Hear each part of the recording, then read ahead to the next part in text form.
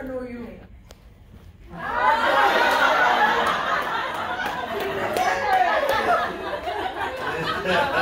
Why would they want me to say that? Are you related to the Attorney General? No. Oh, I am.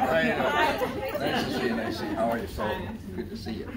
There's my buddy Hank over there. We already meet? Yes, sir. How you doing, sir? Nice to meet you. Hello, lady.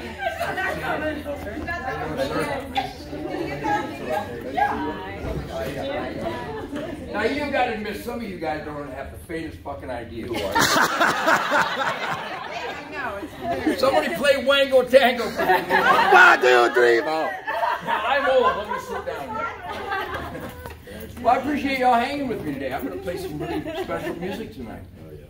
Like I don't every night, but I'm just here to remind you that we the people know that safe streets don't happen naturally. It takes warriors, and we appreciate that. So never forget that we know that. All right? Say thank you, Uncle Ted. Thank you, Uncle Ted. Oh, you're good. So I was told I was going to shoot some taxpayer ammo today. No, I'm not interested. I got plenty of ammo. What's that now?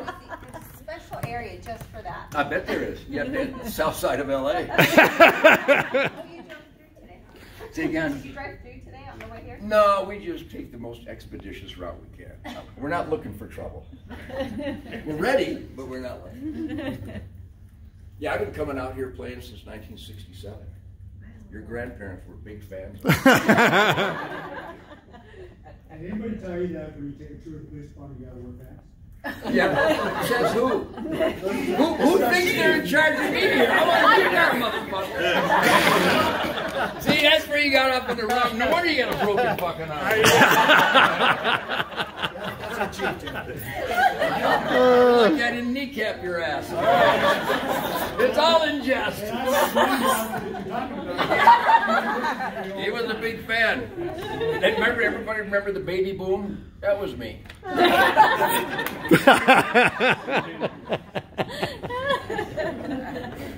No, but I try to visit cops and military when I'm on tour every year.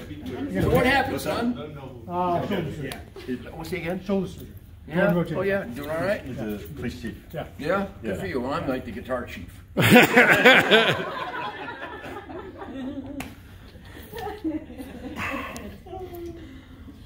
So shoulder surgery, too much archery, what?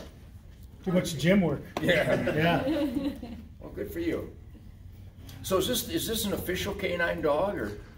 We're working on that, right, Chief? It is our semi-comfort dog. Yeah. Yeah. They all are. I'm a Yeah. addicted dog guy. I got 3 dogs. We have 2 police dogs. I got a Michigan State Police canine shepherd, and the only State Police canine shepherd that is a world-class duck hunter, by the way. I mean, I got Labradors and Catahoulas, and I have to let Sadie's the lab, Happy's the Catahoula, and they're both just phenomenal hunters. They can retrieve the neighbor's kid if I ask them to.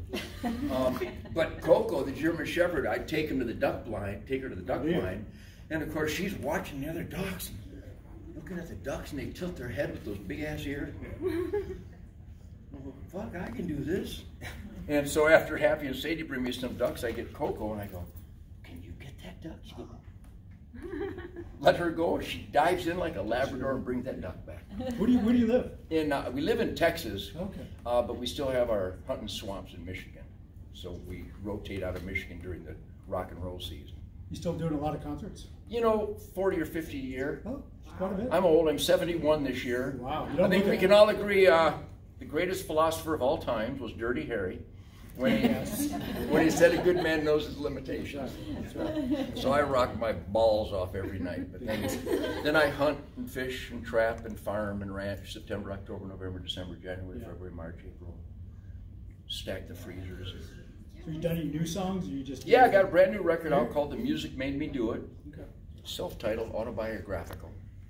Yeah. Now, I just met with Wayne Kramer from the MC5, who we both were born in 1948 in Detroit. He's a great guy, and he had a band. Well, before there was the Beatles and the Stones, we were doing, you know, Lonnie Mack and Duane Eddy, shit. And then Chuck Berry and Bo Diddley were side by side, taking the same guitar stuff. I didn't know them at the time, but it's an interesting story, especially in a law enforcement atmosphere. So pay close attention. So we both started out in that American dream post-World War II. The whole world looked at America for beating the Japs and the Nazis, because we're the only ones that have the incentive to get home to individual freedom. Write that down. The French couldn't have done it. The British couldn't have done it alone. Took a guy that goes, I got a constitution, I can have life, liberty, and pursuit of happiness when I get home. Fuck these Japs and these Nazis, I'm gonna kill them all. And that's what they did. So we came home. Am I resonating with some of you guys?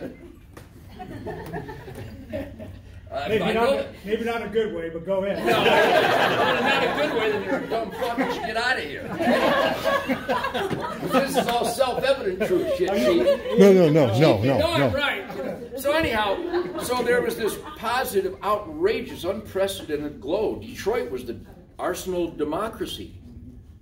Now, right now, I'm the arsenal of democracy. So the positive spirit with that new rock and roll was addictive, outrageous, uppity. These black guys singing Tutti Frutti and Long Tall Sally, and with such musical authority that it hooked everybody. And so Wayne and and I'm not saying something behind his back, because I reminded him of this 2 hours ago. So we're addicted to this new electric guitar, and we're going through life. We're 12 years old, got a band. 13 years old, got a band. I won the Michigan Battle of the Bands, so I got a little ahead of them. And we opened up for the Supremes in 1963. And he started a band called the MC5 when I had to move to Chicago in '64 and started the Amboy Dukes. But we're still neck and neck with the American musical rock and roll inspiration. He's got the MC5, awesome band. My Amboy Dukes, awesome band. I'm clean and sober, he started getting high. I stayed clean and sober. He's getting higher. Prison, heroin, weak, stupid. I still love him.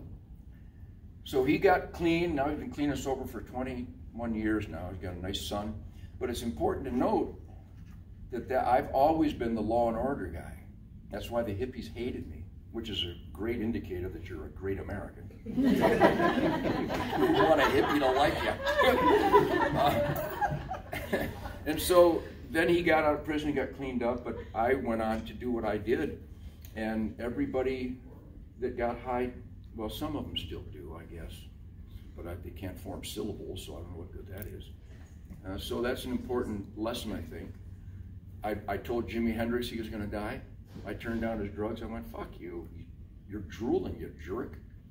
Literally. I told Bon Scott, AC/DC, I told him he was going to die. I told John Belushi he was going to die. I told Keith Moon he was going to die. I said, no, I don't get drunk. You beat your pants.